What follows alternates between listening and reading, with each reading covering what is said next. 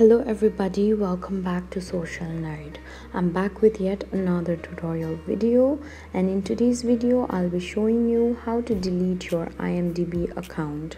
For that you'll need to open up your browser. You can use any browser you want. For now I'm going to open Chrome. After you open up your browser, search imdb.com on your search bar. This way you'll directly land on IMDb's website. Be sure that you're logged into your account. Then tap on the profile icon which is on top right of your screen.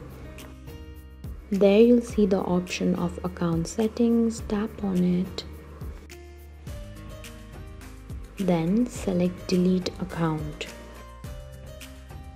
If you're sure you want to delete your account, tap on the yellow tab that says permanently delete my account.